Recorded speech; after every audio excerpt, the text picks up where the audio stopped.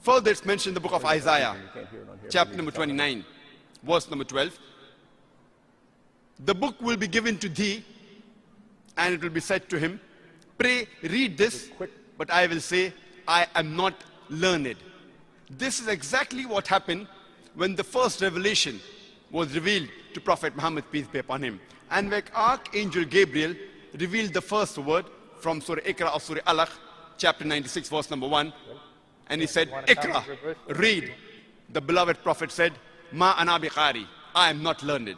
This is exactly the fulfillment of the prophecy in the book of Isaiah, chapter number 29, verse number 12. All right, so this one is actually so bad. Let's just refute it and move on to some that require a bit more explanation. All this requires is the ability to read surrounding verses, to not actually rip one totally out of context.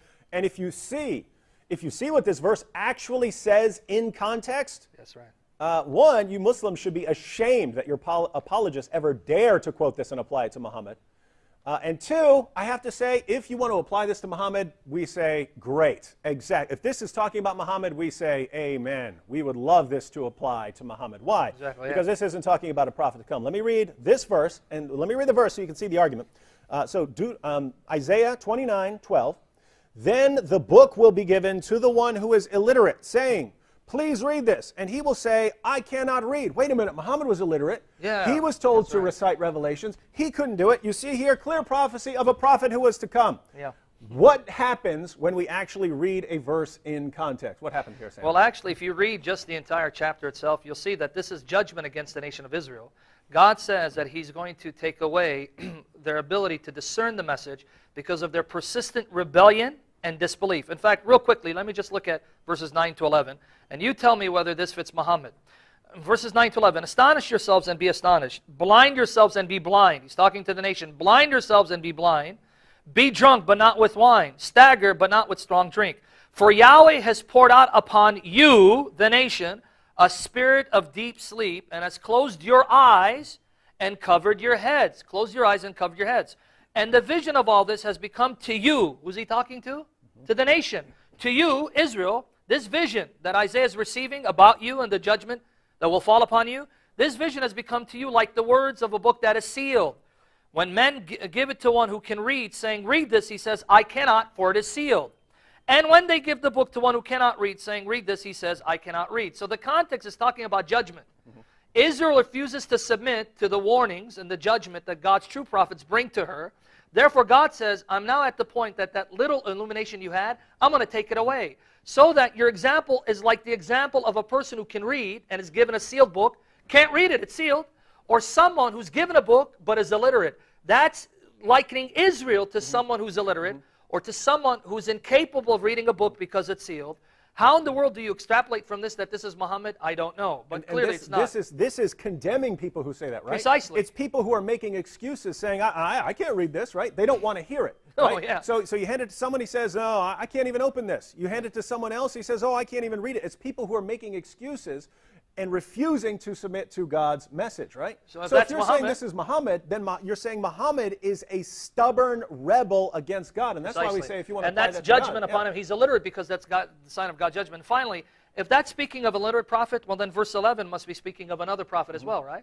Why take verse 12 and assume that, see, here's a prophecy of an illiterate prophet, but ignore verse 11? Because 11 says a book will be given to someone who can read, but it will be sealed. So Muslims, that prophet hasn't shown up. That means now you have to wait another prophet after Muhammad who'll be given a sealed book and he'll say, hey, I can't read it, it's sealed. So much for Muhammad being the seal of prophets. Let's go. We read the verses that come before it, but context also involves the verses that come after it. Let's read one more verse, and you tell me why this is important. Verse 13, the very next verse after this passage, continuing this theme of condemning people for refusing to listen to God's warnings and message. Then the Lord said, because this people draw near with their words and honor me with their lip service, but they remove their hearts far from me, and their reverence for me consists of traditional learned by rote.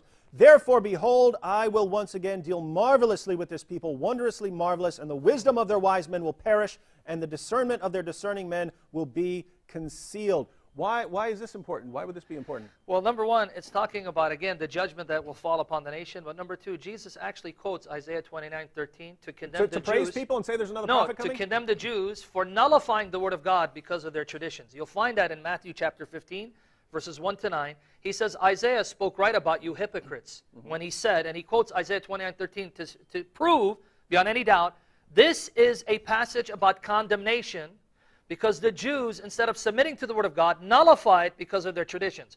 Therefore, if this is about Muhammad, that's even stronger proof that the Quran nullifies the word of God. The Quran is not revelation from God. So, Zakir Naik, notice the pattern. Zakir Naik, desperate to find biblical confirmation of Muhammad because Muhammad said it's there, pulls a verse out of context, says this is talking about Muhammad. We say, fine, if you want to say that's talking about Muhammad, read it in context. This is not talking about some illiterate prophet. This is talking about someone who uses his illiteracy to reject God's message and reject God's warning. That's what the verses before say. That's what the actual verse says. That's what the verses that come after. And Jesus himself, you regard him as a prophet, Muslims, Jesus himself applies this to people who are in rebellion against God. The exact same passage. Amen. And you Muslims say, this is Muhammad. We agree. Well, Muhammad if this is Muhammad, then Muhammad was rebellious against God, and he is under God's judgment for refusing to listen to God's message. Thank you, Dr. Naik, for proving Wasn't that he Muhammad supposed can't to prove possibly that be a Muhammad is a prophet. true prophet? Why is he helping us expose Muhammad as a false prophet who stands condemned by the Lord Jesus Christ? I don't know.